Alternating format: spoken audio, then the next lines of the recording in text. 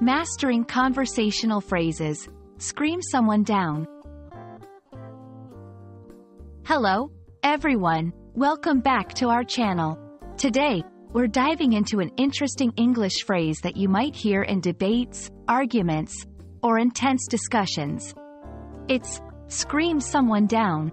Understanding this phrase will not only enhance your vocabulary but also improve your comprehension of nuanced English conversations. So, let's get started. Scream someone down is a phrase that combines vivid imagery with a specific action.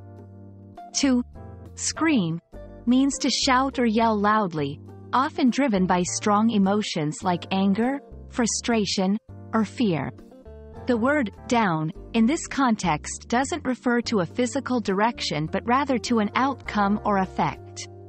Therefore, when you scream someone down, you're using your loud voice to overpower, silence, or dominate the other person in a discussion or argument. It's not just about being loud. It's about using volume as a tool to suppress someone else's voice or opinion.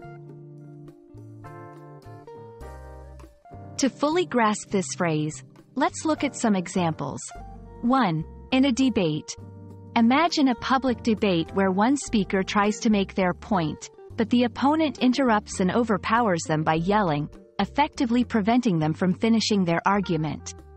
This is screaming someone down. 2. Social situations. In a group discussion, if someone feels their opinion is being ignored, they might raise their voice to dominate the conversation. If their loudness prevents others from speaking, they're effectively screaming them down. 3. Online and media discussions.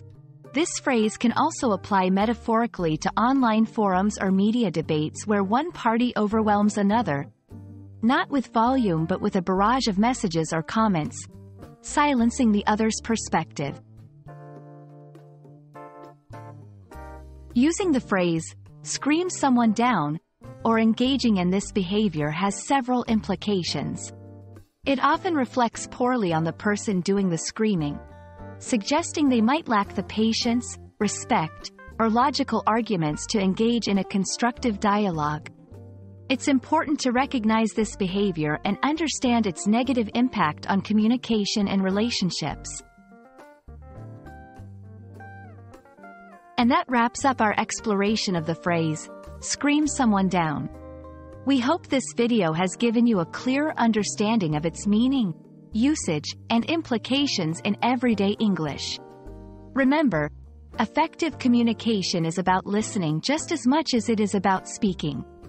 Thanks for watching, and we look forward to bringing you more insightful content. Stay curious, and keep learning.